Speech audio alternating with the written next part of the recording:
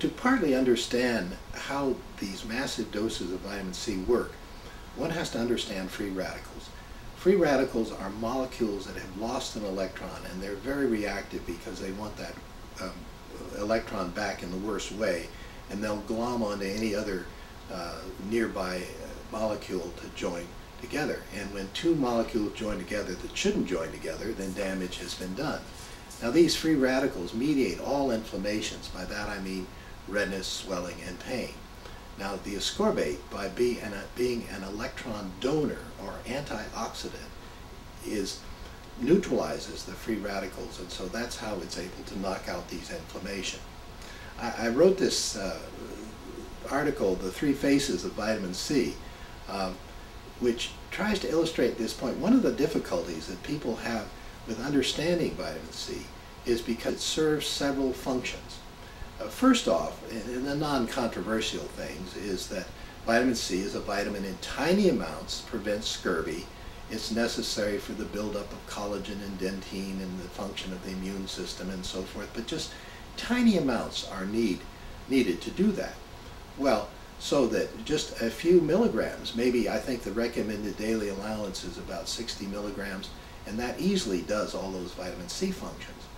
But then what happens when a person starts getting sick, or if they have any bugs in them, like a lot of people carry a little bit of Epstein-Barr virus or herpes 6 or candida, diseases like this create free radicals in the body which burn up the ordinary amount of vitamin C, which means that you have to take a moderate dose to be able to make up for this indwelling formation of free radicals all the time. These free radicals are aging, and so this slows down the aging process a little bit.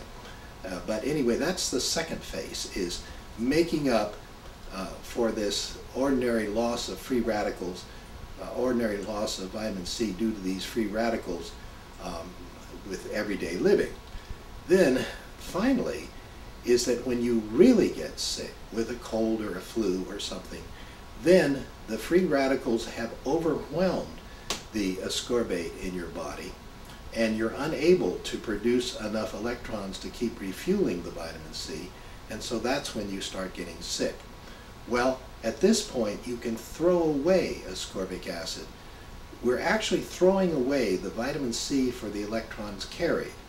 You see, most of the time, the body is replacing the electrons that the ordinary doses of vitamin C lose in neutralizing free radicals. But when we get sick, that ability of the body is overwhelmed. So then we have this enormous amount of free radicals that are formed when we're sick. This is where the throwing away of ascorbic acid makes sense. So we're actually throwing away all this vitamin C for the electrons carried. So people who say that we're just wasting it and have the most expensive urine in town, they don't get the point. Is the vitamin C perhaps is coming out in the urine to a certain extent, but it's minus the electrons, and the electrons then have neutralized the free radicals, and that is what causes the reversal of the symptoms of these infectious diseases.